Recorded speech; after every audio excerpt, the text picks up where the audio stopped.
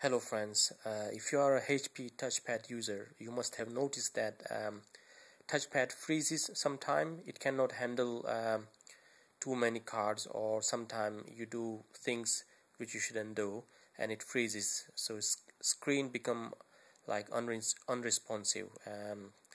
You can't do anything.